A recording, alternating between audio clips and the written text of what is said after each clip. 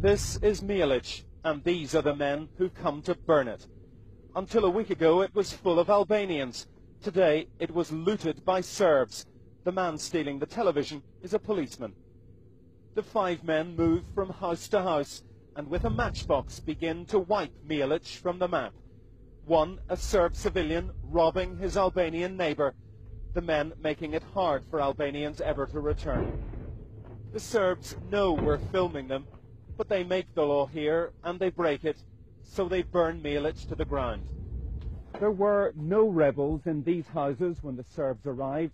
They are burning this and other villages simply because they can, an open and deliberate policy of destruction and terror.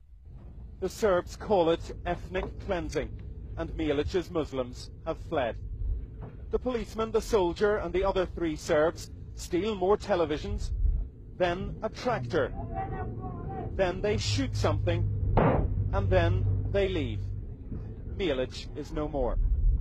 The police pass by, moving on to the next village marked for destruction. So many now, in so short a time. Bill Neely, ITN, Milic.